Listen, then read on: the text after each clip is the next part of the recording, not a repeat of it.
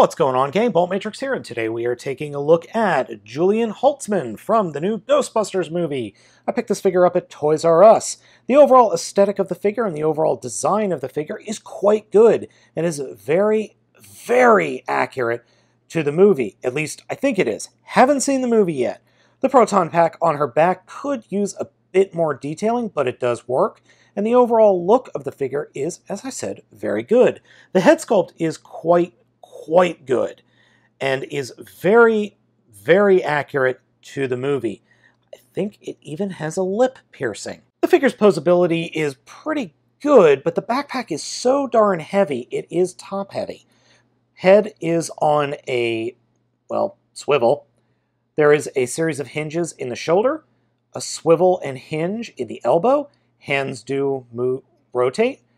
There is torso articulation.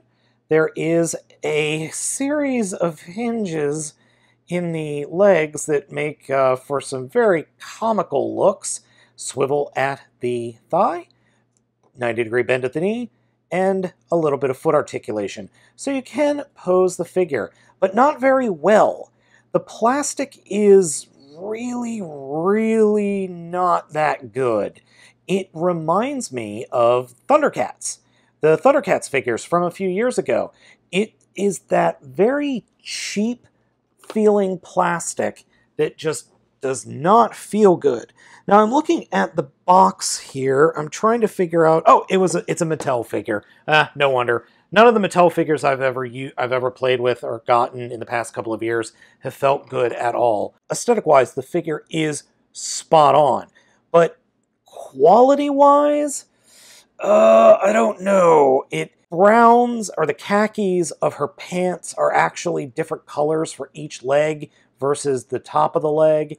And, oh, the plastic doesn't feel good in the hand. I know a lot of folks hate that, but it's true. It doesn't feel good. It doesn't feel solid, except for the torso and the legs. The arms feel not good at all.